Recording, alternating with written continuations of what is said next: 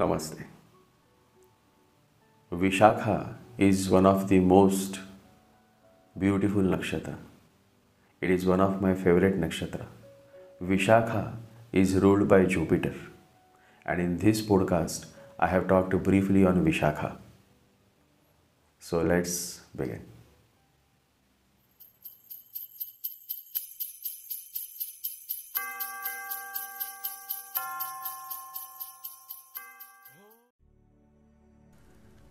Intensity is the word for Vishakha.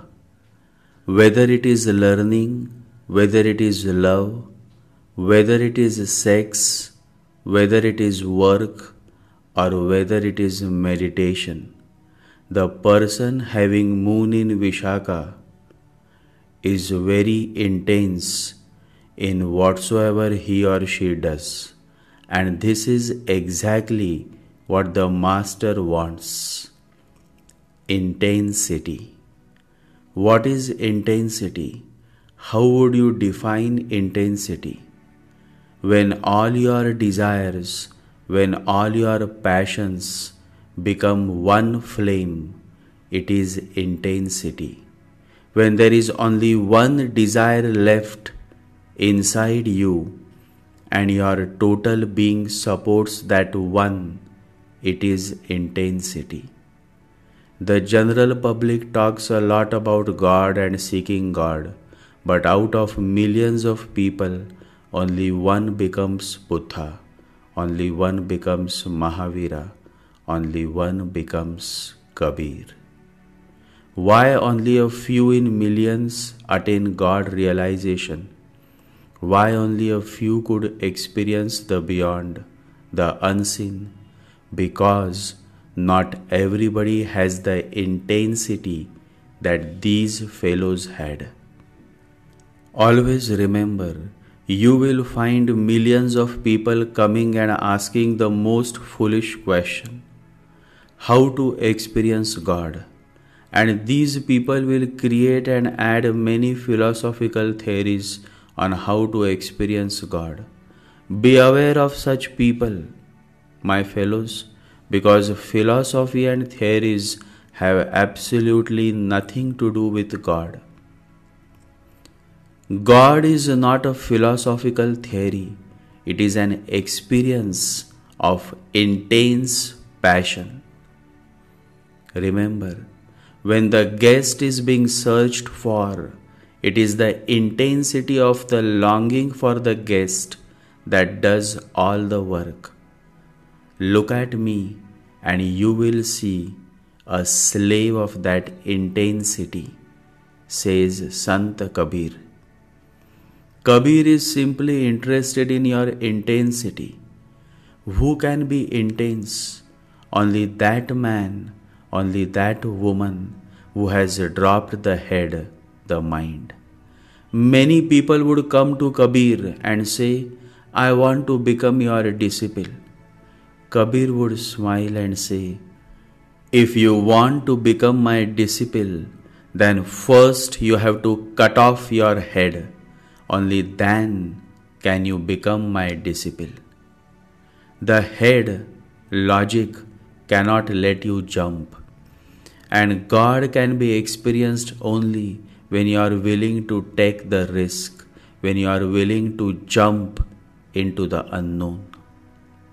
People say, think twice before you jump, whereas the Master says, jump first and then think as much as you want. Only a man of heart, only a woman of heart can jump, and only such a man, such a woman can fall in love. And if you can fall in love, then someday you can also fall in love with God. That is how Mirabai fell in love with Krishna, Lord Krishna. How to experience the intense devotion of Mirabai, how to express the intense devotion of Arjuna, how to express the intense devotion of John. That is why I say that the greatest lovers on this planet have been intense, so much so that they have forgotten themselves totally. They have become the greatest lovers that the world had ever known. Vishakha Nakshatra has such intensity.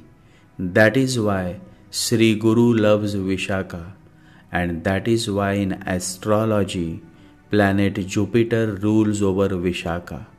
Vishakha is the abode of Jupiter, the abode of Buddha. The intensity of Vishakha, if gets the support of Ketu, detachment, then a great yogi is born. A great soul is born who shows the path, the way to his followers, to those who are thirsty for God, for the ultimate truth. Remember, Guru will never give you the truth. Instead, Guru will point you towards the truth, which you have to attain by taking the necessary efforts. A Guru is never a giver of truth. He is a guide, a pointer to the truth that each disciple must find for himself. You will be able to experience the truth only when you have intensity within you. Vishakha is the source of great intensity, and one who has moon in Vishakha is indeed a man, a woman of great intensity. Even sun in Vishakha brings great intensity to your inner being, your character.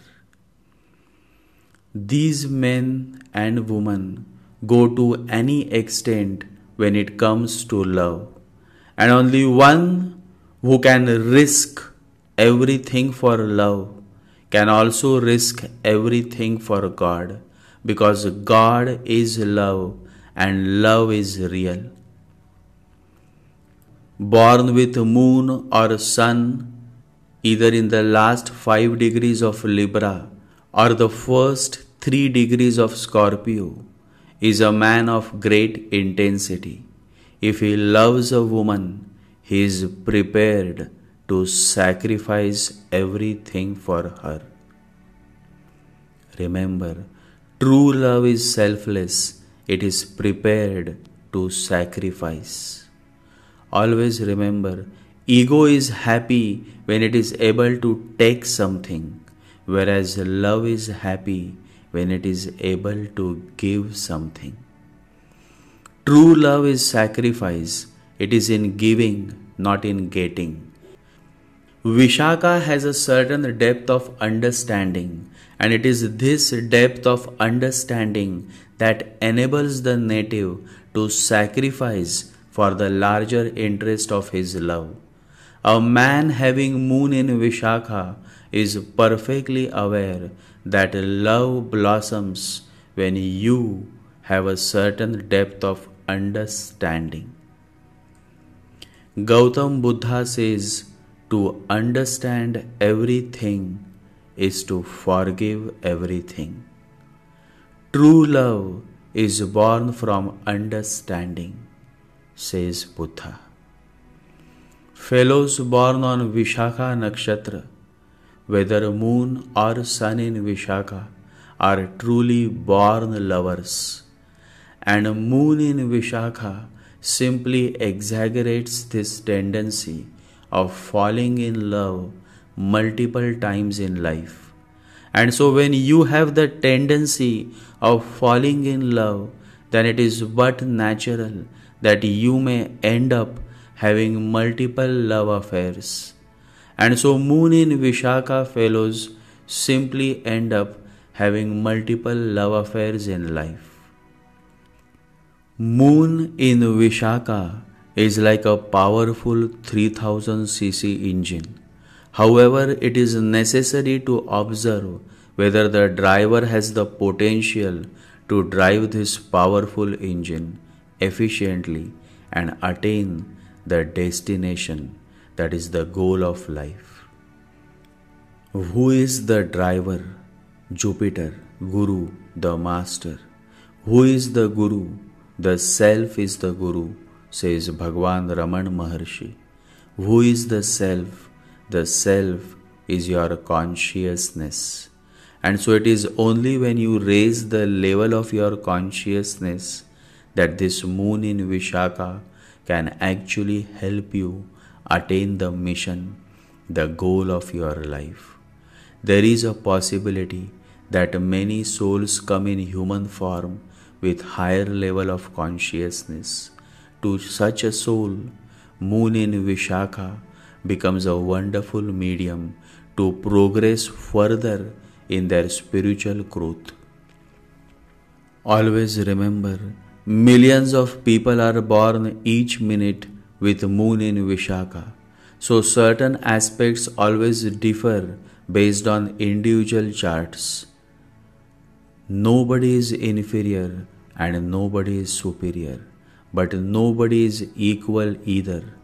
Every person is unique, and astrology is just one of the many sciences to study the uniqueness of each individual on this planet. Emotional intelligence is one of the striking quality of moon in Vishakha, and there is a reason for this. Vishakha dwells in airy sign Libra, as well as it also dwells in the watery sign Scorpio. Watery signs bring emotions to the forefront.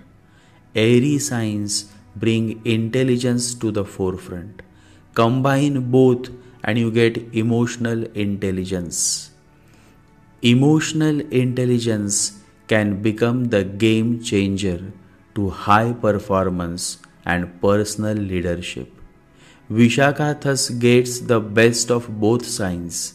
Libra brings balance, intelligence, and Scorpio brings intensity and emotions to the forefront.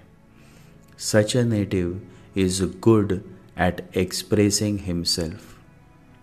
Relationships means a lot to natives having moon in Vishakha, and generally if Jupiter and Venus is well placed, then these fellows do well in maintaining their relationships by being emotionally intelligent. To be emotionally intelligent means to understand the powerful emotions of your and of others and to handle it properly. Vishakha brings a certain art. The native has attained expertise in certain art, be it dancing, cooking, singing, or playing music. Vishakha moon has immense power to produce high priests, religious beings, since Vishakha brings the direct connection of Jupiter, Sri Guru. As per Vedic astrology, Nelson Mandela was also born with moon in Vishakha, and he was a very spiritual being and a God lover. One of his beautiful quote is, "We were born to make manifest the glory of God that is within us. It's not just in some of us, it's in everyone." Always remember, astrology is not one-dimensional because life is not one-dimensional. Life is multi-dimensional. Life is here and now, multi-dimensional, spreading in every direction. If you want to move into your life, throw your specs, throw your concepts, throw your systems, throw out your thoughts, throw out your minds. Be born into life here and now. This multi-dimensional life spreading everywhere.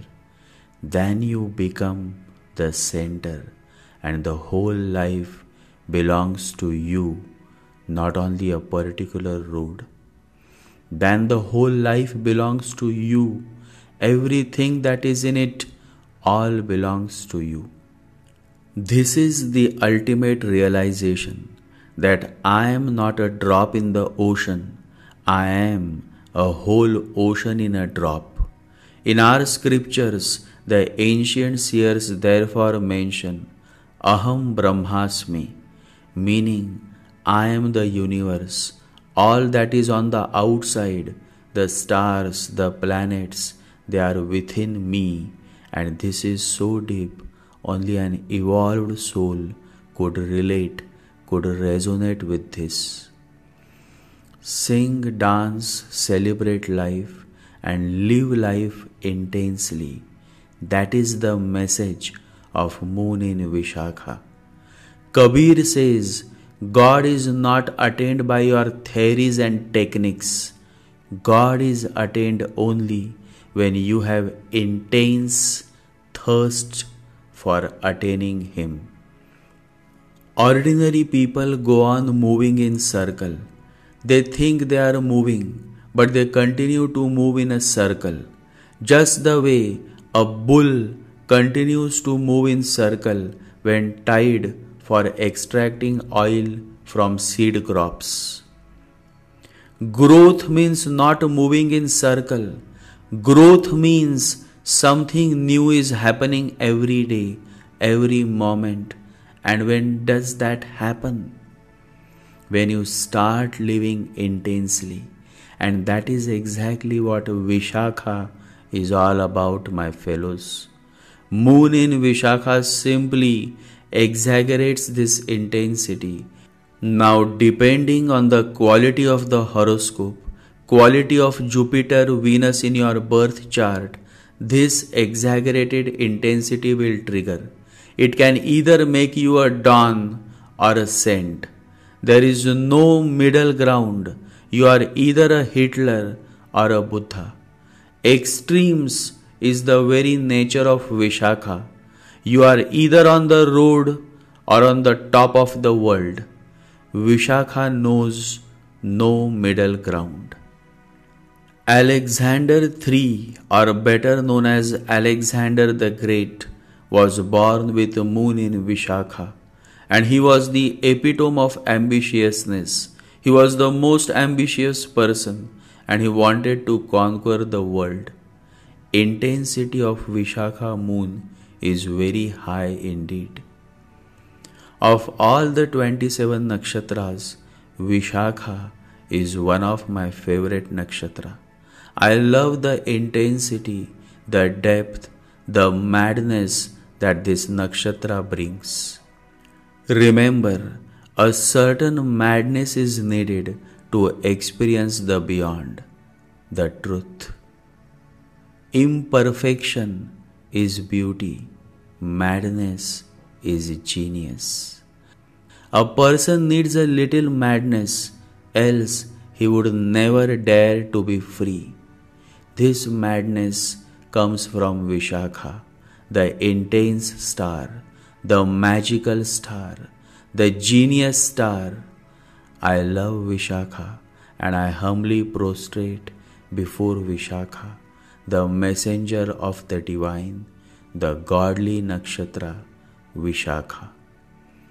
One who kneels before the godly can stand before anyone. The very action of prostration brings great miraculous power, because when you prostrate before God, you surrender, and one who surrenders to God is taken care of. But who wants to listen? And so the miseries continue. But those who have listened, those who have surrendered at the feet of the Master, the Guru, the Godly, those men and women will always emerge victorious, because victory comes not by your intellect and logic.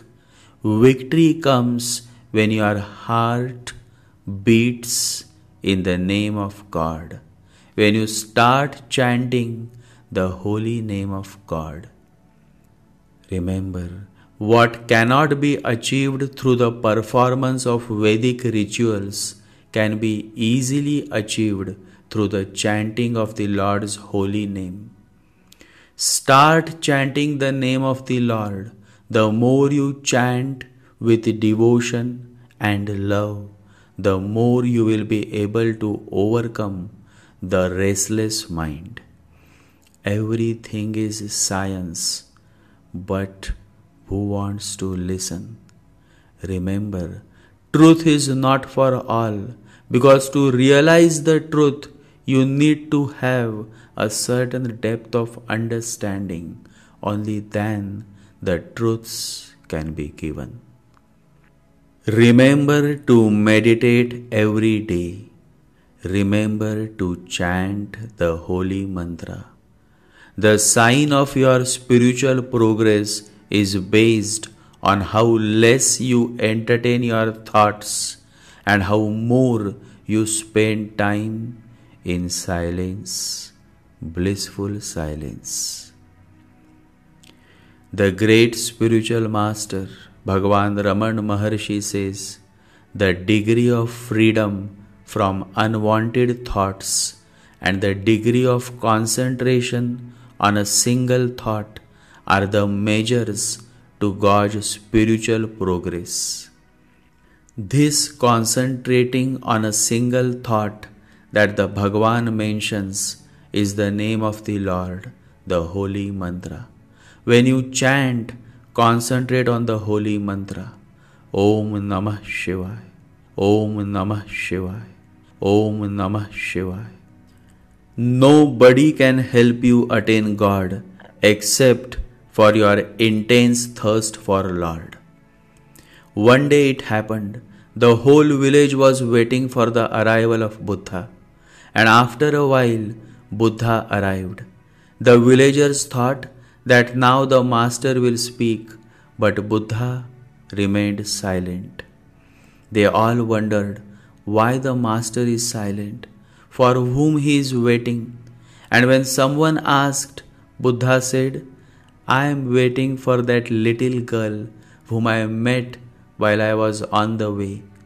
And she said, I am also coming to hear your discourse. I will start my discourse only when she arrives. That is how the heart of a true master is. Once promised, he remains true to his word. And after a while, the little girl arrived, and she said, You kept your promise. I am so touched. Please begin with your discourse. I can't wait to hear your divine voice, your insightful words. And Buddha started with his discourse, and such was his voice, such were his words, that the whole village was engrossed for 60 minutes. They all were moved, and after the discourse, they all bowed before Buddha, expressed their gratitude, and went back to their home. But the little girl, she remained seated. She said, Master, I cannot leave you.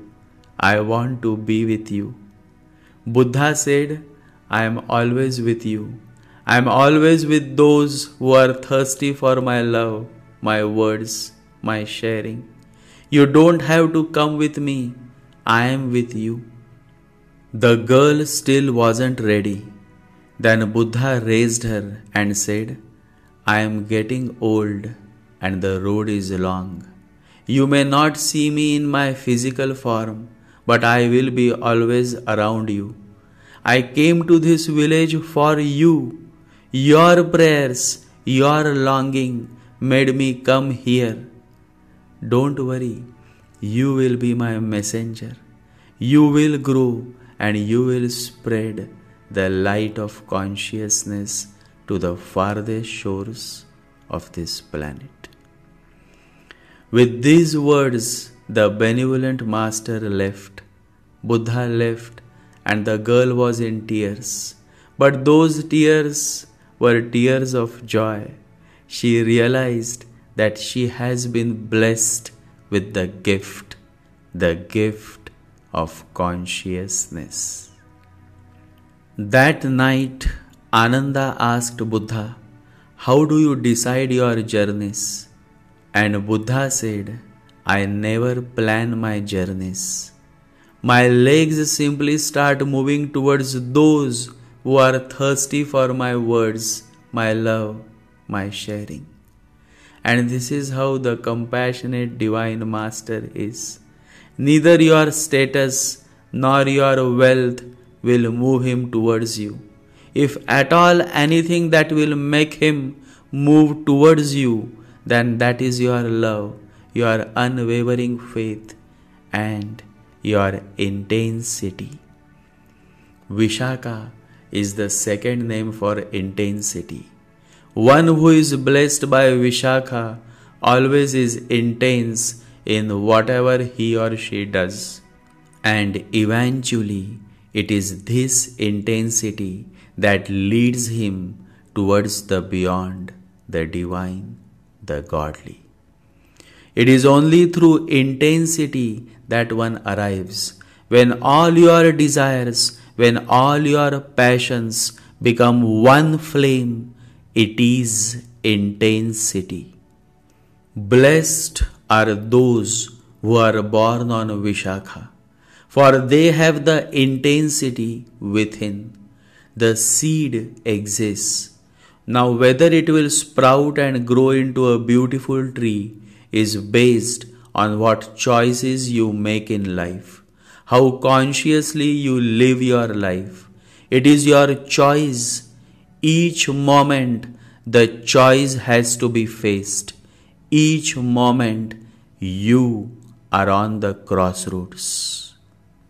The road you choose becomes instrumental in shaping your destiny, in shaping the seed within you. And you will make the right choice only when you raise the level of your awareness, your consciousness. So it all comes down to that one miraculous golden word, consciousness. Someday you all should read my first published book, Gift of Consciousness. The great Guru Paramahans Yogananda says, when cosmic consciousness comes into the realm of matter, into each of the atoms that make up the planets and island universes and the different forms of planet, animal, and human life, that consciousness is called Christ consciousness. The West calls it Christ consciousness. The East calls it Krishna consciousness. The Far East calls it Buddha consciousness. The names change based on faiths. What remains constant is consciousness, God consciousness. Vishakha, being connected with Sri Guru, has the potential to help you raise the level of your consciousness. All you need is the willingness to dive within, the willingness, the thirst, and the intensity to experience God.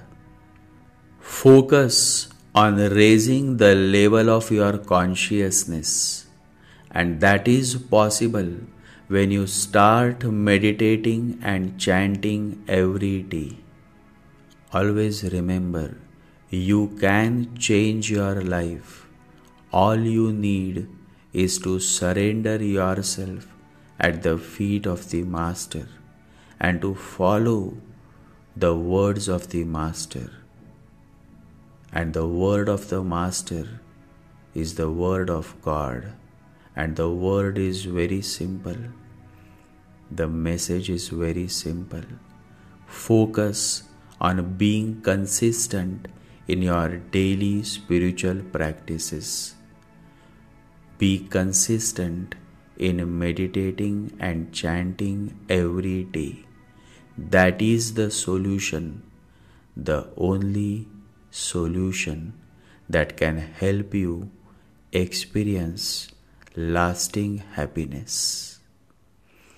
Jai Sri Ganesha, Jai Guru.